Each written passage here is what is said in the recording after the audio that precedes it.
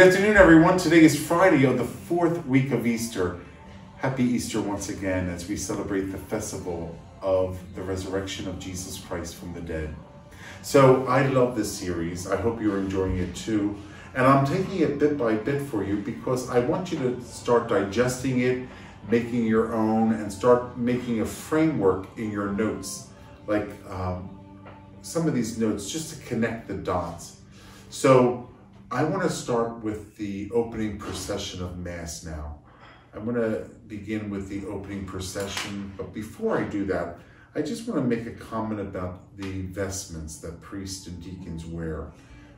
You'll notice that the priest or deacon wears a long white garment from his neck to his ankles. That's called an alb, A-L-B. It comes from the Latin word albus, which means white. And it represents the baptismal garment that I wore when my mom and dad dressed me. And when the deacon puts it on, it represents that as well. When the altar servers wear their alb, it represents that as well.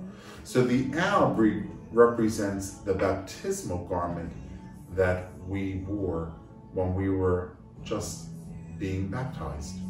Did you ever notice the garment that's placed over the casket in church for a funeral mass? That also represents the baptismal garment of that person, because we were clothed with immortality. Immortality. We were clothed with eternal life. So, because at the moment of baptism, we were given the gift of salvation, right? We were given the gift of eternal life. We were given the gift of immortality in Christ Jesus. So the white garment that the priest or deacon wears first is called an alb. And then he may wear a cincture.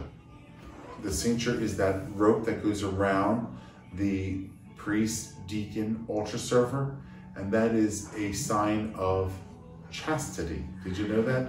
It's a sign of right order human sexuality. Whether you're single, married, deacon, priest, bishop, it's a sign of chastity, right order human sexuality, according to your proper vocation. And then the priest or deacon wears a stole. It goes around the neck and pretty much down below the knee. A stole. Did you ever see the stole? The stole represents the yoke of Christ. We heard that in the gospel today. Come to me, all you who labor and are heavy burdened, and I will refresh you. Take upon your shoulders my yoke. So the priest takes the yoke of Christ upon his shoulders, and the deacon. Now they're laid across our bodies differently, where the deacon it comes across him, where the priest it comes straight down. So the stole is a sign of Christ in one way of authority. Now authority in a right ordered authority. So a priest wears the stole, or a deacon wears the stole, when he exercises the authority of his holy orders, when he blesses someone or something, when he administers a sacrament, when he preaches. See, it's Christ who's doing this. So he places upon his shoulder the yoke of Christ. I will refresh you. I will nourish you. So the stole is a sign of authority to exercise holy orders. So when you see a priest wear a stole, he's probably going to bless someone, confer a sacrament like confession, baptism, and he's going to preach. He has the authority of Christ to preach in his name. And the priest wears a stole. A deacon wears a stole. Now, the next thing to go on is the outer garment. The outer garment is called a chasuble. The chasuble. It's a very simple garment. It's like a poncho. Did you ever see the priest where there's a hole for him to place his head and then it flows right down? What's the difference between the outer garment of the priest and what's the outer garment of a deacon? Do you know that? Do you know how to tell the difference? Well, the difference is the outer garment of the priest, which is called a chasuble, it flows down like a poncho and it has almost like a curve.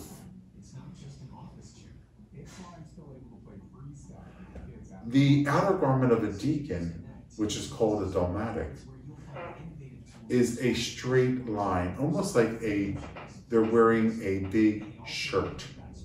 So they have sleeves to put in their arm, and it goes all the way down past their knees. But it's almost a straight cut. So if you're ever watching, I don't know, a liturgy, whether it's here at St. Mary, whether it's at the Cathedral Basilica of Saints Peter and Paul in Philadelphia, the mother church of the Archdiocese, or whether it's at St. Peter's Basilica in Rome, Italy, and you're carefully watching the clergy come in, you'll be able to detect who's the priest. And when I say priest, I mean priest or bishop, because there's only 3 orders or 3 modalities of holy orders: deacon, priest, bishop. You'll see who's coming in. And the priest and the bishop wears the same vestment, the chasuble. The deacon wears the dalmatic. Why a dalmatic with a straight cut? Well, because even in biblical times, it was the deacon's always the servant of the liturgy. He serves at the table. He wears a servant's tunic. Isn't that beautiful? So I want you to write that down. Priests and bishops wear chasubles. A deacon wears a dalmatic. The stole of a priest and a bishop goes around his neck down in the front. The stole of a deacon goes across himself. It's always important to know that. So when you see, and you'll see probably a deacon processing with the book of the Gospels, you know it's a deacon, right? If you watch the cut of the vestment, a straight cut all the way down, like a servant garment to serve at table. It's not flowing, it's not getting in the way. So they're the vestments that the deacon, priest, or bishop would wear as we prepare for the holy mysteries, the sacred mysteries of the Mass. Now, the chasuble represents the charity that the priest and deacon always must conduct themselves, because they're clothed in charity. They're clothed in charity. So it's the baptismal garment, the cord of chastity, the stole of authority, and the outer vestment of charity. Okay?